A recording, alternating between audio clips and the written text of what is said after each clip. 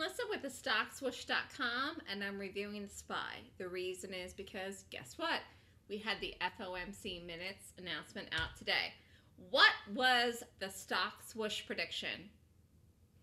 Let's see. What was my prediction? My prediction was the news would be positive, we would react positively, and we'd have an explosive move. I thought we would explode a little bit more, but the follow-through could be in the gap tomorrow. Now, the minutes announced at 2 o'clock. So here we have, it rallied at 203.18. I said 205 dream target today. What was the high? 203.82. So what I'm saying is that tomorrow, we did exactly what I said. I knew it. I told everybody in the webinar Monday, I said, go be long. Be long something. Be long a strong stock.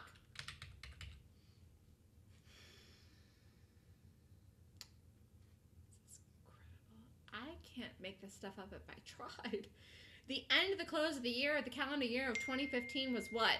The low of the calendar year of 2015 was 203.87. Tonight, in the minutes, we basically retested that, 203.82. I am destined to make $1 billion. Ah! I didn't even see this here. Hold on 1 second.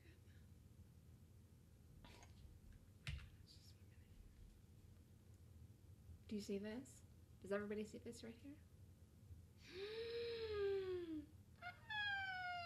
The low of the day before the day of the gap down before the anomaly day was 203.90, and the high of the day, or the resistance of the day before the anomaly day was 203.94. This is the same difference. Support and resistance are areas. Look! Oh my Lanta. I'm going to have to go over this in the room tomorrow. I didn't even see that before the second. No one even gets excited as me, except for the fact that I'm long the market and I'm long the S&P, and I truly believe in the calls that I make. But I'm telling you right now, the market is going to make a brand new all-time high this year, and people think this is a bear time rally. It's not. It's not a rally of shorts. It's actually buying. Buying that come into the market, we never would have lifted like this. But I'm telling you, we halted today at the number because of the area I said today, and I think my call for the gap tomorrow is that we either gap up slightly, medium, big, short, small, or neutral and rally. Even if we gap down a little bit, we're going to rally. Tomorrow's rally over the area that I just pointed out that I didn't even see until the second. That's it.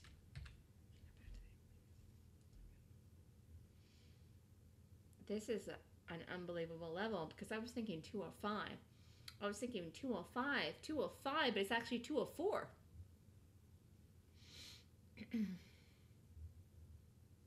Just unbelievable. So the point I'm trying to make is that this is amazing.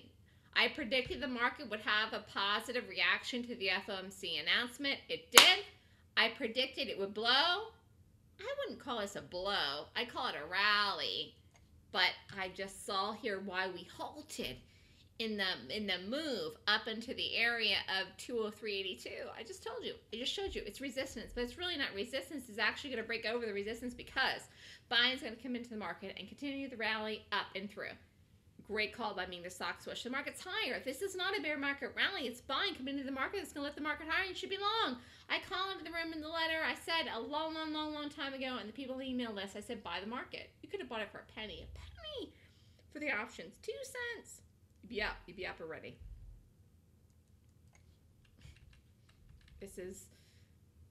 I've made a lot of good calls. That's for sure. But I'm telling you right now, this is one of the most astounding calls I've made because a lot of people thought the market was a downtrend. It never was. It was always an uptrend. I'll go over that in another video. But I'm telling you right now, the market's going to make a brand new all-time high this year and sooner rather than later. Have a great night, everyone. Email me at melissa@thestockswoosh.com if you want more information. I just saw something that I told you. And if we gap up tomorrow over the level, go long the market. I don't know if we do it, but I'm telling you, we're higher tomorrow. Whether we're neutral, gap down, gapped up, there's nothing that can change the market to be higher tomorrow on the level, on the day, unless a world calamity happens, which anything's possible. North Korea now has a bomb, but I'm telling you right now, I don't see it happening tomorrow. I think the follow-through from the FOMC minutes happens tomorrow. Good luck, everyone.